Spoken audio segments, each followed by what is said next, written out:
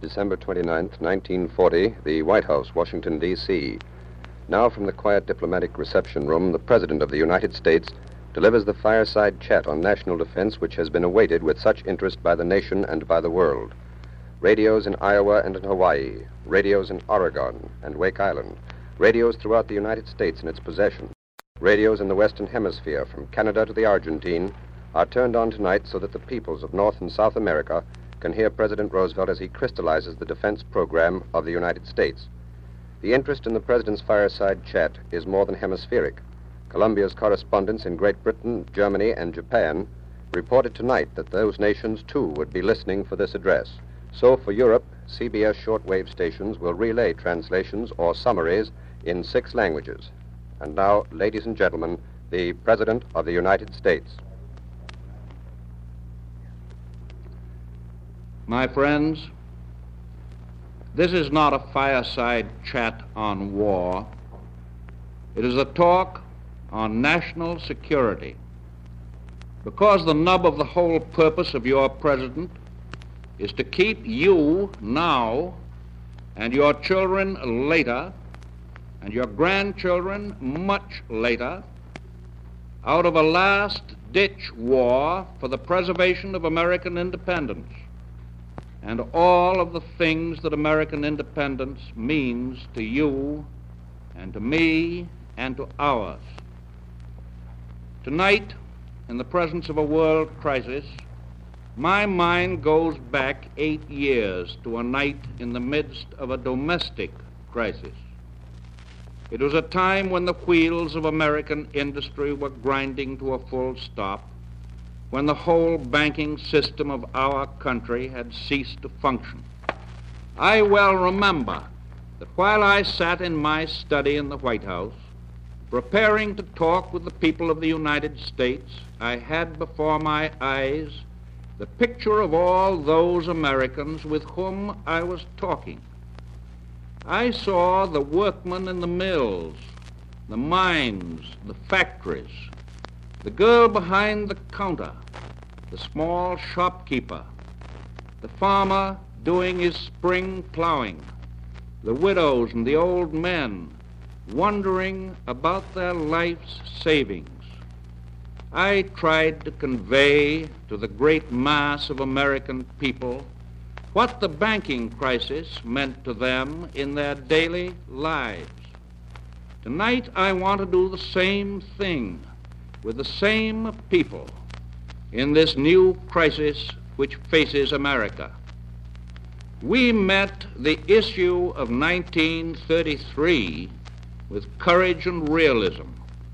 We face this new crisis, this new threat to the security of our nation, with the same courage and realism.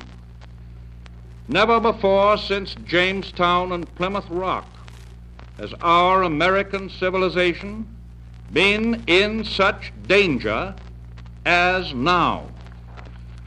For on September 27th, 1940, this year, by an agreement signed in Berlin, 3 powerful nations, 2 in Europe and 1 in Asia, joined themselves together in the threat that if the United States of America interfered with or blocked the expansion program of these 3 nations, a program aimed at world control, they would unite in ultimate action against the United States.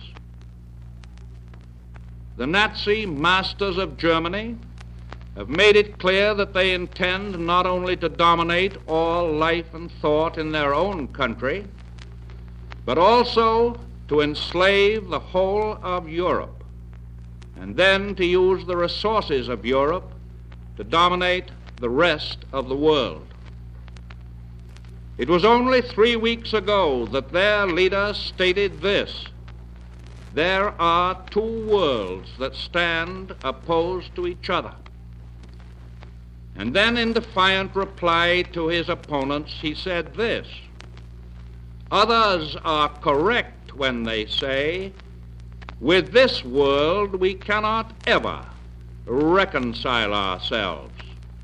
I can beat any other power in the world. So said the leader of the Nazis. In other words, the Axis not merely admits, but the Axis proclaims that there can be no ultimate peace between their philosophy of government, and our philosophy of government. In view of the nature of this undeniable threat, it can be asserted properly and categorically that the United States has no right or reason to encourage talk of peace until the day shall come when there is a clear intention on the part of the aggressor nations to abandon all thought of dominating or conquering the world. At this moment, the forces of the states that are leagued against all peoples who live in freedom are being held away from our shores. The Germans and the Italians are being blocked on the other side of the Atlantic by the British and by the Greeks and by thousands of soldiers and sailors who are able to escape from subjugated countries. In Asia, the Japanese are being engaged by the Chinese nation in another great defense.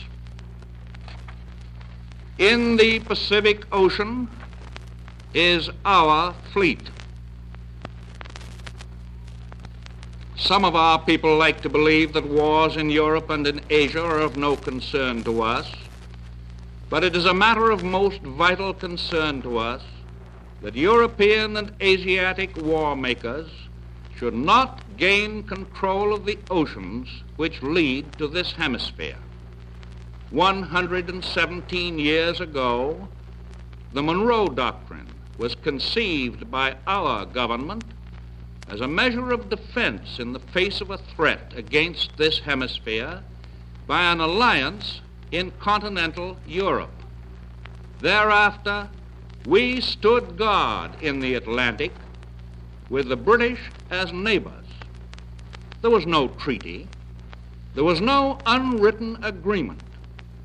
And yet, there was the feeling proven correct by history that we as neighbors could settle any disputes in peaceful fashion.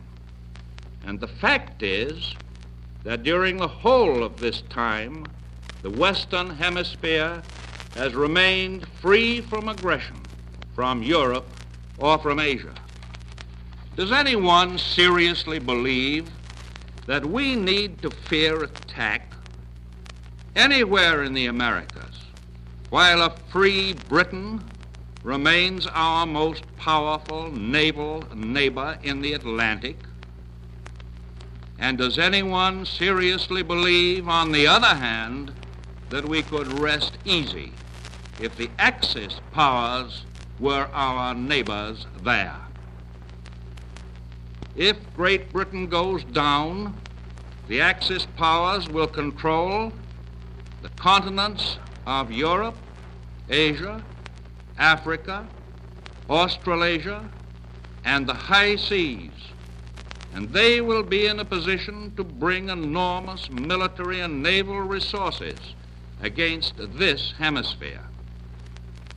It is no exaggeration to say that all of us in all the Americas would be living at the point of a gun loaded with explosive bullets, economic as well as military.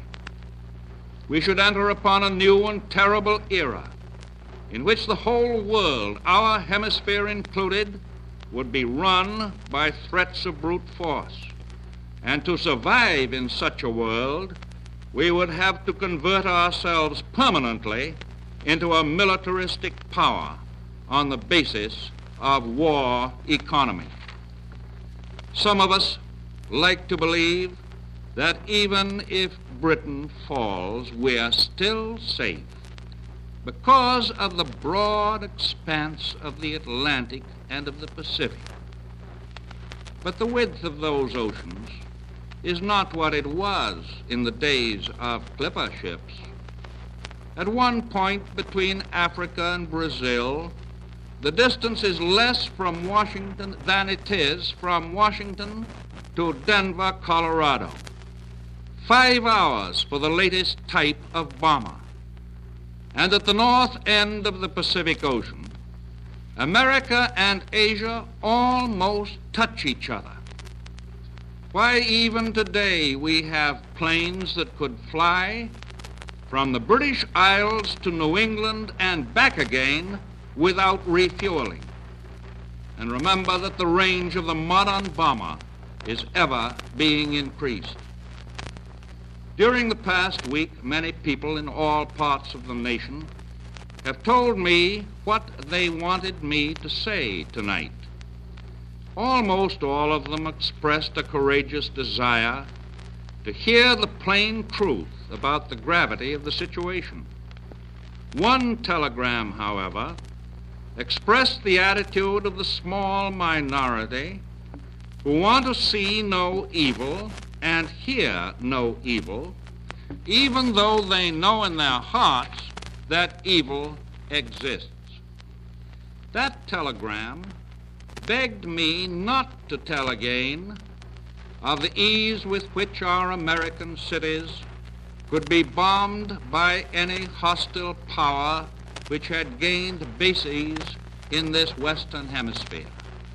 The gist of that telegram was, please, Mr. President, don't frighten us by telling us the facts. Frankly and definitely, there is danger ahead, danger against which we must prepare. But we well know that we cannot escape danger or the fear of danger by crawling into bed and pulling the covers over our heads. Some nations of Europe were bound by solemn non-intervention pacts with Germany. Other nations were assured by Germany that they need never fear invasion. Non-intervention pact or not, the fact remains that they were attacked, overrun, thrown into modern slavery at an hour's notice, or even without any notice at all. As an exiled leader of one of these nations said to me the other day, the notice was a minus quantity. It was given to my government 2 hours after German troops had poured into my country in 100 places. The fate of these nations tells us what it means to live at the point of a Nazi gun. The Nazis have justified such actions by various pious frauds. One of these frauds is the claim that they are occupying a nation for the purpose of restoring order. Another is that they are occupying or controlling a nation on the excuse that they are protecting it against the aggression of somebody else. For example, Germany has said that she was occupying Belgium to save the Belgians from the British. Would she then hesitate to say to any South American country, we are occupying you to protect you from aggression by the United States? Belgium today is being used as an invasion base against Britain, now fighting for its life. And any South American country in Nazi hands would always constitute a jumping-off place for German attack on any one of the other republics of this hemisphere. Analyze for yourselves the future of 2 other places even nearer to Germany if the Nazis won. Could Ireland hold out? Would Irish freedom be permitted as an amazing, pet exception in an unfree world.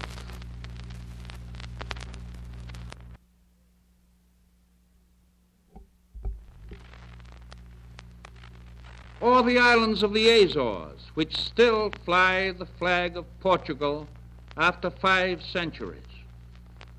You and I think of Hawaii as an outpost of defense in the Pacific, and yet the Azores are closer to our shores in the Atlantic than Hawaii is on the other side.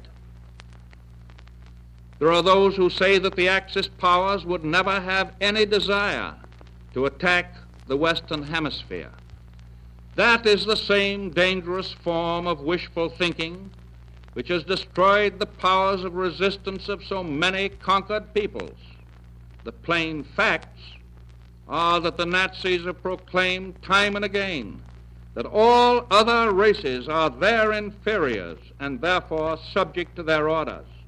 And most important of all, the vast resources and wealth of this American hemisphere constitute the most tempting loot in all of the round world. Let us no longer blind ourselves to the undeniable fact that the evil forces which have crushed and undermined and corrupted so many others are already within our own gates. Your government knows much about them, and every day is ferreting them out. Their secret emissaries are active in our own and in neighboring countries. They seek to stir up suspicion and dissension, to cause internal strife. They try to turn capital against labor and vice versa. They try to reawaken long slumbering racial and religious enmities which should have no place in this country. They are active in every group that promotes intolerance. They exploit for their own ends our own natural abhorrence of war. These trouble breeders have but one purpose. It is to divide our people, to divide them into hostile groups, and to destroy our unity and shatter our will to defend ourselves. There are also American citizens, many of them in high places, who unwittingly, in most cases, are aiding and abetting the work of these agents. I do not charge these American citizens with being foreign agents, but I do charge them with doing exactly the kind of work that the dictators want done in the United States. These people not only believe that we can save our own skins by shutting our eyes to the fate of other nations. Some of them go much further than that. They say that we can and should become the friends and even the partners of the Axis powers. Some of them even suggest that we should imitate the methods of the dictatorships. But Americans never can and never will do that. The experience of the past 2 years has proven beyond doubt that no nation can appease the Nazis. No man can tame a tiger into a kitten by stroking it. There can be no appeasement with ruthlessness. There can be no reasoning with an incendiary bomb. We know now that a nation can have peace with the Nazis only at the price of total surrender. Even the people of Italy have been forced to become accomplices of the Nazis, but at this moment they do not know how soon they will be embraced to death by their allies.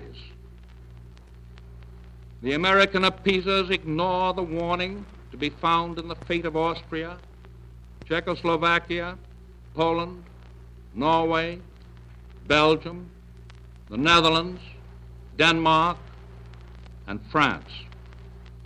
They tell you that the Axis powers are going to win anyway, that all of this bloodshed in the world could be saved, that the United States might just as well throw its influence into the scale of a dictated peace and get the best out of it that we can. They call it a negotiated peace. Nonsense. Is it a negotiated peace if a gang of outlaws surrounds your community and on threat of extermination makes you pay tribute to save your own skins? For such a dictated peace would be no peace at all. It would be only another armistice leading to the most gigantic armament race and the most devastating trade wars in all history. And in these contests, the Americas would offer the only real resistance to the Axis power. With all their vaunted efficiency, with all their parade of pious purpose in this war, there are still in their background the concentration camp and the servants of God in chains. The history of recent years proves that the shootings and the chains and the concentration camps are not simply the transient tools, but the very altars of modern dictatorships. They may talk of a new order in the world, but what they have in mind is only a revival of the oldest and the worst tyranny. In that, there is no liberty, no religion, no hope. The proposed new order is the very opposite of a United States of Europe or a United States of Asia. It is not a government based upon the consent of the governed. It is not a union of ordinary, self-respecting men and women to protect themselves and their freedom and their dignity from oppression. It is an unholy alliance of power and pelf to dominate and to enslave the human race. The British people and their allies today are conducting an active war against this unholy alliance. Our own future security is greatly dependent on the outcome of that fight. Our ability to keep out of war is going to be affected by that outcome. Thinking in terms of today and tomorrow, I make the direct statement to the American people that there is far less chance of the United States getting into war if we do all we can now to support the nations defending themselves against attack by the Axis than if we acquiesce in their defeat, submit tamely to an Axis victory, and wait our turn to be the object of attack in another war later on. If we are to be completely honest with ourselves, we must admit that there is risk in any course we may take. But I deeply believe that the great majority of our people agree that the course that I advocate involves the least risk now and the greatest hope for world peace in the future. The people of Europe who are defending themselves do not ask us to do their fighting. They ask us for the implements of war, the planes, the tanks, the guns, the freighters, which will enable them to fight for their liberty and for our security. Emphatically, we must get these weapons to them. Get them to them in sufficient volume and quickly enough so that we and our children will be saved the agony and suffering of war which others have had to endure. Let not the defeatists tell us that it is too late. It will never be earlier. Tomorrow will be later than today. Certain facts are self-evident. In a military sense, Great Britain and the British Empire are today the spearhead of resistance to world conquest, and they are putting up a fight which will live forever in the story of human gallantry. There is no demand for sending an American expeditionary force outside our own borders. There is no intention by any member of your government to send such a force. You can, therefore, nail any talk about sending armies to Europe as deliberate untruth. Our national policy is not directed toward war. Its sole purpose is to keep war away from our country and away from our people. Democracy's fight against world conquest is being greatly aided, and must be more greatly aided, by the rearmament of the United States and by sending every ounce and every ton of munitions and supplies that we can possibly spare to help the defenders who are in the front lines. And it is no more unneutral for us to do that than it is for Sweden, Russia, and other nations near Germany to send steel and ore and oil and other war materials into Germany every day in the week. We are planning our own defense with the utmost urgency, and in its vast scale we must integrate the war needs of Britain and the other free nations which are resisting aggression. This is not a matter of sentiment or of controversial personal opinion. It is a matter of realistic, practical military policy, based on the advice of our military experts who are in close touch with existing warfare. These military and naval experts and the members of the Congress and the administration have a single-minded purpose: the defense of the United States. This nation is making a great effort to produce everything that is necessary in this emergency, and with all possible speed. And this great effort requires great sacrifice. I would ask no one to defend a democracy which in turn would not defend everyone in the nation against want and privation. The strength of this nation shall not be diluted by the failure of the government to protect the economic well-being of its citizens.